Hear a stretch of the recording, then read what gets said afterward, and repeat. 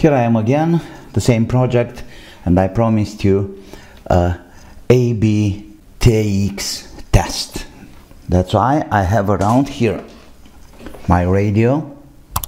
I put it down on the floor because I'm sending to this antenna in the window, and I have my gateway right here, as you can see it, and of course I have the AB ready to run. This is one of the fixed in the last episode. Okay, let me have first a test only with the antenna straight to the LoRa gateway.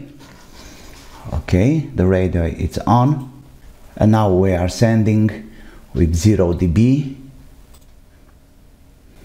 straight to antenna from the gateway. It's like 20 kind of signals going up to -55. Okay, I think we are done here.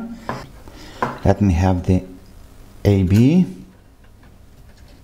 Okay, I'm gonna have this at maximum gain to see if it makes any difference. Okay, and let's run. Oh yeah, look there, it's a very clear amplification. Oh yes,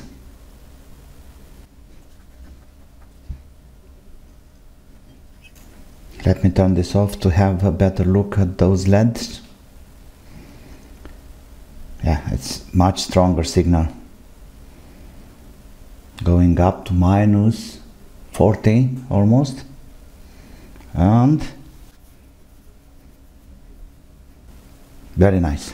So as long as we are here, let me try the Acasom with 6 dB TX. Okay, here we have the Acasom, same setup, same levels. Here we go. The red LED is on. Very nice. Well, I don't know for sure how much was the TX on AB. It's supposed to be, I don't know, maybe 17, 20 dB. I'm not sure anyway. But Acasom is looking a little bit lower. Just a little bit. Anyway, this one should be 6 TX. Okay, so now let me have another Acasom, the one I modified for lower noise but lower amplification on RX2. So now we have around 7 dB on this one for RX and supposed to be 6 for the X, so almost the same numbers here. Oh yes, absolutely the same.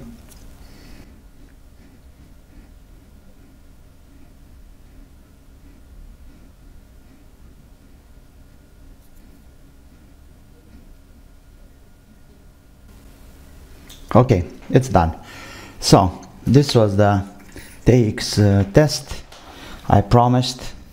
So should be nice to have a combination, you know, the preamp from AB and TX power. I don't know. Anyway, both of them are almost in the same league. Okay, so that's it for today. I hope it's useful.